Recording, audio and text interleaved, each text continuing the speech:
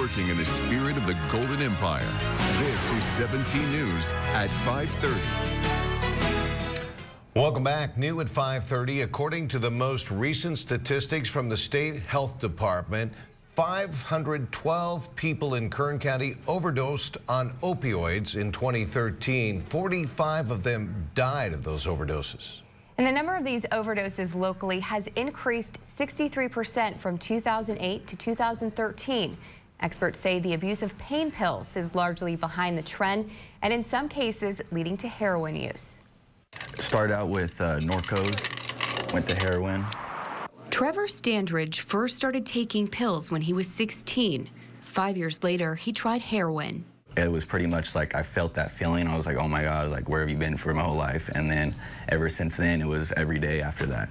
Addiction controlled his life. Just getting the drugs is a full-time job. Staying well was a full-time job. I'd be running to the porta potty every break. Having to stay well. When I'm sick, I still have to work and work hard and not let nobody know. Studies show 3 out of 4 heroin users first abused prescription opioids. Of all of our addiction patients, I would say 50% or more are addicted to opioids. The biggest increase of opioid addicts are in demographics that previously had lower rates: women, the privately insured, and people with higher incomes. The classic addicts right now are really soccer moms. They're professionals in stressful jobs, because stressful jobs actually expose them to a vulnerability for addiction.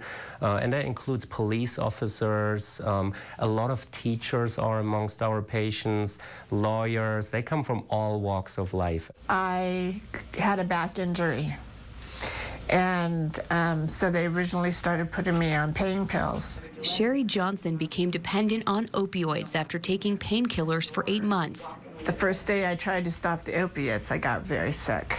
Johnson says she never went on to use stronger drugs, but had to seek treatment to wean off painkillers. She's been going through a rehab program since February at Synergy Lifestyle Center. We had a tsunami coming, onto this country of addiction, and when you look at the data for the last 15 years, you see how this was happening. Dr. Jan Trobisch says overprescribing is a big part of the increase. We take pills for everything. There's a saying, a pill for every ill, right? And taking a pill is oftentimes easier than going to the gym or getting physical therapy for your chronic back problem. Overprescribing opioids can cause people to become physically dependent on the drug. Once it's used up, they still need it. The key is once patients become addicted to an opioid painkiller, they will start suffering of pretty horrible withdrawals, and that gives them the need to continuously take more and more. Dependency on pills leads to heroin, which gives users a similar feeling, but is stronger and less expensive. What we see in our patients who take heroin use anywhere between half and a full gram per day.